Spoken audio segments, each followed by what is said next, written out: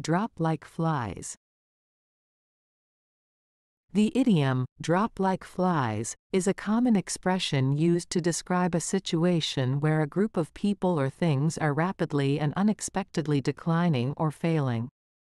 It is often used to emphasize a sudden and significant decrease in numbers or effectiveness.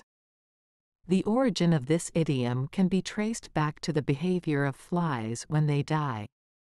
Flies are known to drop to the ground suddenly and in large numbers when they are affected by certain conditions or events, such as the use of insecticides or harsh weather conditions. This behavior has been metaphorically extended to describe the rapid decline or failure of people or things. Here are a few examples to illustrate the usage of this idiom. 1. During the heatwave, the marathon runners were dropping like flies due to dehydration and exhaustion. Explanation: this illustrates that the runners were succumbing to the extreme heat and becoming unable to continue the race. 2. After the company announced massive layoffs, employees started dropping like flies as the fear of losing their jobs affected their performance.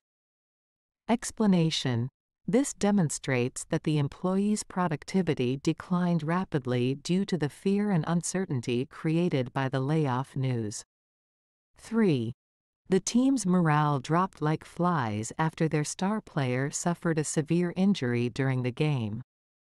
Explanation: this shows that the team's enthusiasm and motivation significantly decreased as a result of their key player's injury.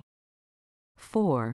With the outbreak of a contagious disease, people in the town were dropping like flies, overwhelming the local healthcare system.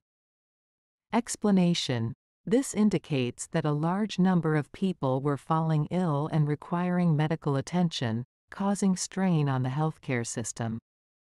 It's important to note that the idiom, drop like flies, is an informal expression commonly used in spoken English and informal writing. It effectively conveys the idea of a sudden and significant decrease, but should be used appropriately in informal contexts to avoid confusion or misunderstanding.